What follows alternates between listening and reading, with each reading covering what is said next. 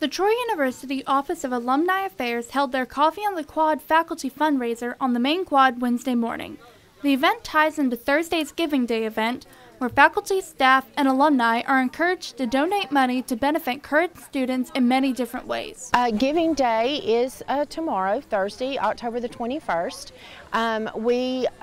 This is our 4th annual Giving Day, and we do a one-day where we ask all the Trojan Nation to come together and give to causes at Troy University that are important to them to help us help our students. The money raised for Giving Day will be used to provide for student scholarships, academic departments, and athletics.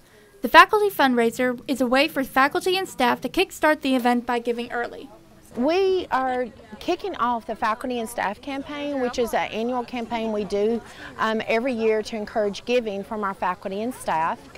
And we're doing it today in conjunction with Giving Day tomorrow. So all gifts made today will count in our Giving Day totals, and we have a goal of $200,000 to raise. The hope for Giving Day this year is to exceed the set goal, much like what happened last year.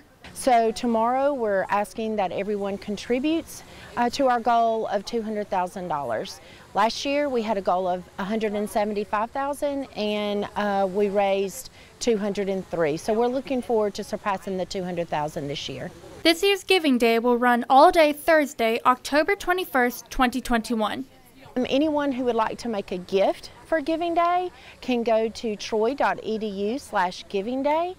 There is a Give Early button. We do have matching funds, and if you give early, you'll be more likely to get those matching funds. If you'd like to make a faculty and staff gift, you can go to troy.edu/faculty staff. There's a downloadable form as well as an online option to give. Belle Johnson, Troy, TrojanVision News.